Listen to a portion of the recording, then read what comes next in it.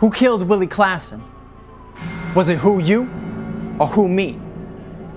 Was it colorful gloves camouflaging the hard hands, macerating his brain as if it were cheap steak? Or tenderizing mallets fluffing up a fleshy pillow?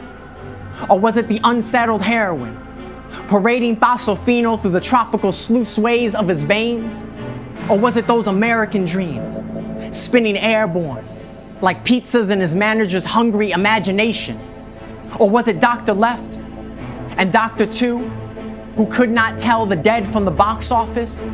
Or the impartial referee, eyes in his pockets, who could not hear the tolling bell, sounding the transubstantiation of Willie Classen? The ritual heart eaters gathered in the square garden, angrily scream, vicious cockfights prohibited. Macho.